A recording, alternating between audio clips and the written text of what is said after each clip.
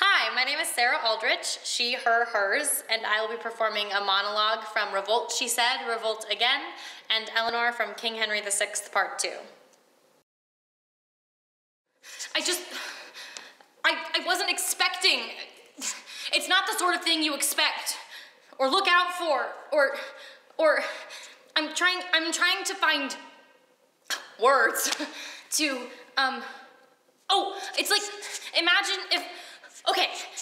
imagine if one day I waltzed in here and was like, sweet pea, honey, nightingale of mine and heart's desire, I love you. I love you. I love you body and heart and soul, I love you. And I think to express this love, we should go and blow up the local Stop and Shop. And then I presented you with a massive bomb upon a vest on bended knee. And let's imagine that prior to this moment, this bended knee moment, the only conversation we had ever had about bombing or suicide bombers was in fact a sort of vague chat in which one of us may have suggested, slightly hesitantly, though not entirely unpredictably given our bleeding heart liberalism, empathy towards said suicide bombers who had lost everything in a war that you and I, from our privileged positions, cannot possibly understand. But other than this sort of vague experience, that was the only conversation we had ever had about bombing, and then in I waltzed with a suicide vest, in the tone of voice that suggested that that had been the plan all along. Imagine your surprise. Imagine your surprise. No, of course you didn't suggest we blow up a supermarket. That was that was a metaphor. I wish you had.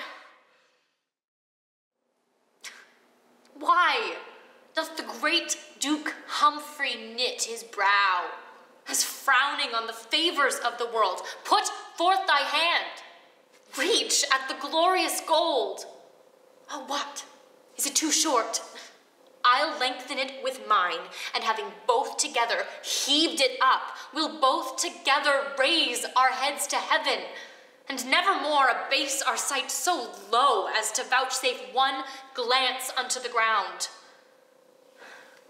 But list to me, my Humphrey, my sweet Duke.